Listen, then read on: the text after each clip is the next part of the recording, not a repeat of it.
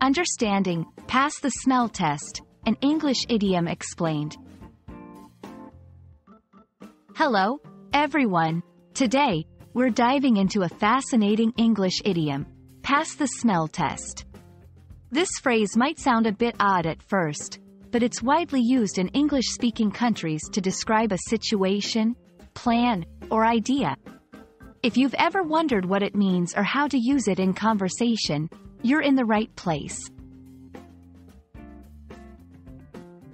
The idiom, pass the smell test, refers to the idea of something being legitimate, credible, or acceptable based on initial examination.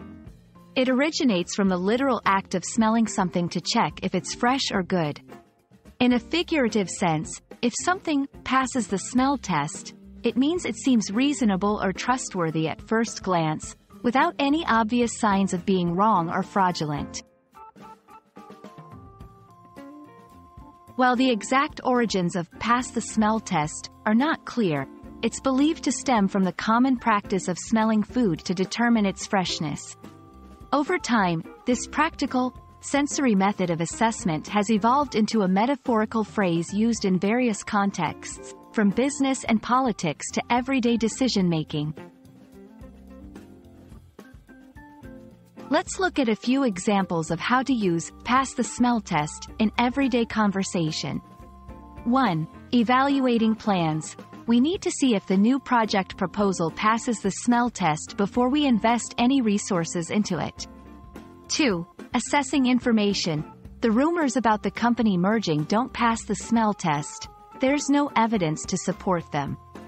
3. Making decisions. Before making a final decision, I always check if the options pass the smell test of logic and practicality. Understanding idioms like pass the smell test is crucial for English language learners because it helps in grasping the nuanced, figurative language that native speakers often use. It enriches your vocabulary, making your conversations more engaging and your understanding of English culture deeper. That's all for today's lesson on the idiom, pass the smell test. We hope this explanation helps you in navigating the intriguing world of English idioms and expressions. Remember, idioms add color and depth to our language, making it more vibrant and expressive. Keep practicing, and don't hesitate to use pass the smell test in your conversations to sound more like a native speaker. See you in our next video.